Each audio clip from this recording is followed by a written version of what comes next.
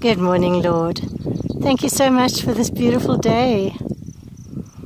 Father, I remember when I was much younger, going into the veld near Helderberg and setting up a table and the Last Supper, and I just wanted to celebrate your death and your life.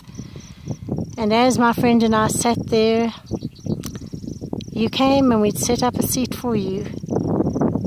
It was as though your presence just came in and you reminded us of the marriage feast that you have prepared for us.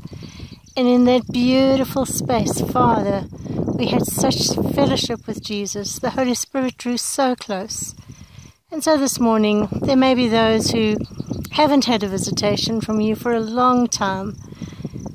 Oh, Holy Spirit, would you just draw close and just reveal the message of love and of forgiveness and of mercy and of healing to those individuals now. Would you remind them that you have gone to prepare the place, that you will celebrate the marriage feast with us, so that, Father, no matter where we are, whether we're thinking about you and your sacrifice and what you have done for us, you can even take that hard, bitter, wonderful thing that you did for us and remind us that you have called us to the wedding feast. Oh, Lord Jesus, have a wonderful day. Father, as we journey out with you, may this day be a day of your presence, of your companionship.